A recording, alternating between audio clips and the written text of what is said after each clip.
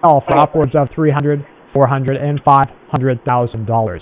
Nobody is going to bite on these offers most likely, and you're going to see the people who are holding these notes continue to wait until prices are forced downward. Barkin has said that the Federal Reserve cannot repeat its stop-and-start cycle that battled inflation in the 1970s. Estimates from studies right now show that it can take 12 months of demand pullback to reduce the rate of inflation. There's a cycle of events here. They let corporations raise the prices artificially. It's not because they're paying their employees more. It's not because the raw cost of goods went up that much. You see, these corporations are charging you more while making record profits. That means that they are just that, making more money.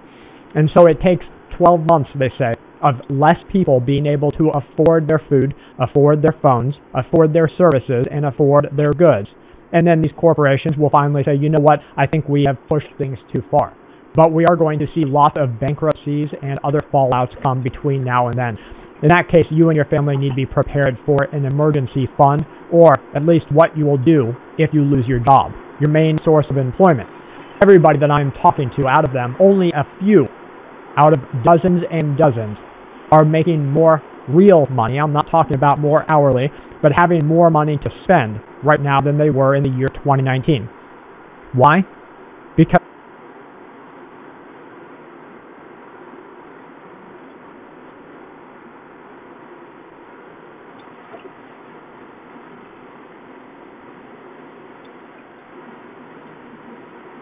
all right, Shalom. This is the brother Danyala coming back again with another lesson. Giving all praises, honor, and glory to Yahweh, Bahashim Yahweh Shai, Bahashim Rakakwadash. Double honor to the elders and apostles, the great millstone that believe in His word and that fear in the Heavenly Father and His Son. I'm on the road driving, so this isn't in transit, but I wanted to harp on this real quick because, it was talking about these big corporations charging people more money for the same product or the same amount or less, because you have something called inflation, right? Increasing the price of goods, and then you got something called shrinkflation, all right? Where the price of goods is going down, but you are still paying the same price. But now you got both of them going on. You got inflation and shrinkflation. So they're shrinking the amount that they're giving you, and then they're charging you more, and they're still making profit off of you, man. Which, hey, that's wicked to charge somebody a price that is to charge somebody that's what do you call it? That's not just weights, man. All right, you charging the same price, but it's not the same weight. So hey, these different things are going on, right? And you got a lot of people is about to lose their jobs. And, we have to prepare to lose our jobs also, man. So, with that being said, all of this is really pointing to the charagma, that digital oil, that digital device under the skin. All right? All these things are so that can be promoted. So that inflation, the shrinkflation, that's all being done on purpose. So that, and this devil is orchestrating a lot of things, and ultimately the Lord is using him to orchestrate, particular things, right, concerning, man-made famine and other different things, right, because they control the whole monetary system and all of that, man. So when it comes to that, this is all pointing towards that charagma, all right? They're going to create chaos, economically, socially, right? Psychologically, they're going to create chaos on all fronts, all right? And they're going to bring back order, but it's going to be an order that's in their favor, all right? That's contrary to the Heavenly Father and His Son, all right? So that's what's going to be going on, and they're gonna solidify that, right, with the charagma, right? So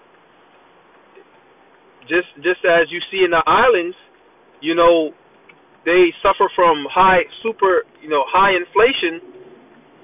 You know, now they, you know, like with Jamaica, you got jam decks. Now they're basically now they're basically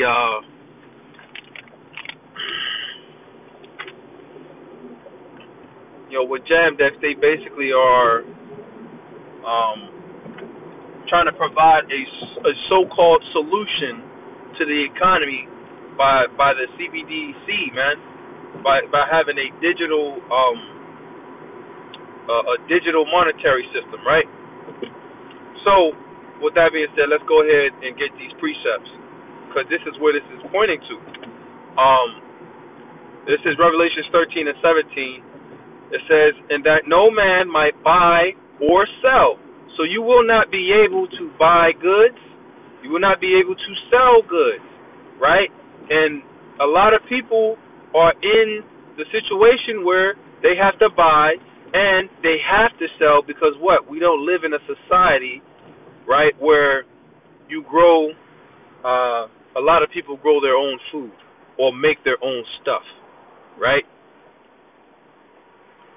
On top of that, there's different laws that be set in place so that you cannot grow your own food.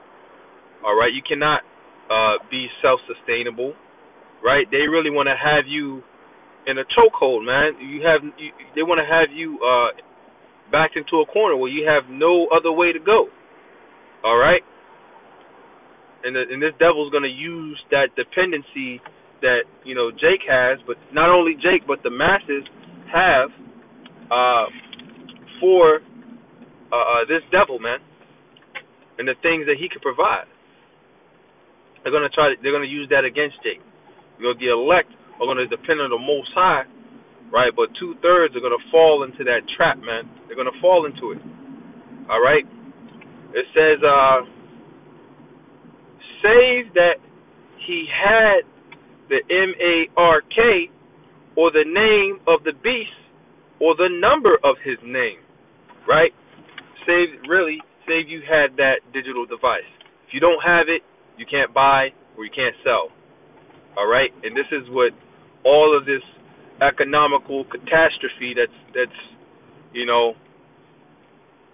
right now people can still buy certain things for an okay price, but it's going to get worse. All right? So now let's go here. Because, hey, we can see it coming through the spirit and power of Yahweh Ba'ashem Yahushai. The Lord has informed us through the Spirit. All right, what's coming down the line? All right, and we're not ignorant, right? We're not without knowledge of what this devil's plan is. So all the different things we see, it all points and towards his plan and is according to his agenda. So this is 2 Corinthians chapter 2, verse 11. Lest Satan should get advantage of us, right? So he doesn't have advantage over the elect, because the elect know what he's doing. All right, the Lord has brought what he's doing, all right, to their knowledge, man. Okay? It says, for we are not ignorant of his devices. When you go into the word devices, in the Greek, it means thoughts, purposes, plans, right? Because when you plan something out, it begins with your thoughts, okay? Now also, your thoughts can be translated to paper. So you got these different executive orders, these different legislations, laws that are written and prescribed, all right? And it shews forth his plans. Even if this devil tries to make it long, drawn out, and complicated to read, right? But when you go in there and you actually look through it, you pick through all the bones in there, you can see what he really wants to do, all right? And because we know through the scriptures what he wants to do, we can, you look through there and you know what you're looking for, man, right? But these different things are we're not ignorant of his devices, all right? me get one more before I gotta hop off of here. Right? Habakkuk chapter 2 and verse 5. It says, yea, also, because he transgresses by wine. So he transgresses by wine, meaning his philosophies. The philosophies he pushed upon the world are those of the philosophies he pushed upon the world are those that are contrary to the Heavenly Father and His Son. All right? Those laws are contrary to the Most High. All right? And this is what he pushes upon all the nations. It says, he is a proud man, neither keepeth at home, right? He's expanded from Mount Seir in Edom, right? And no matter where he's stationed, he's always in another nation's business, man, trying to get their resources all over the world, right? That's why he has over 800-something American embassies in all these different countries, man, right? Who enlarges his desire as hell and is as death and cannot be satisfied.